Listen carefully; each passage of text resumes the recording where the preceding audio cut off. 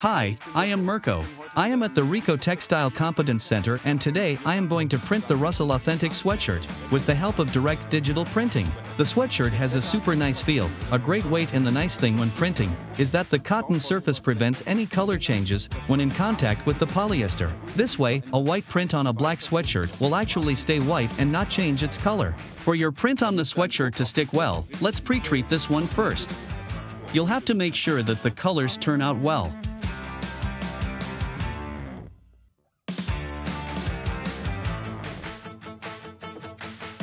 After the pre-treatment, it needs to be pressed.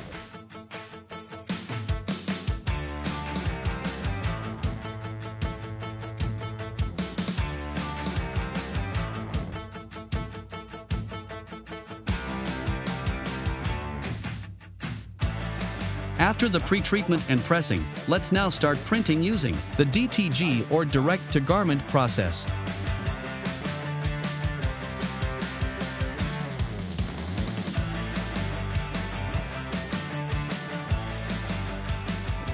Now we still have to dry the color.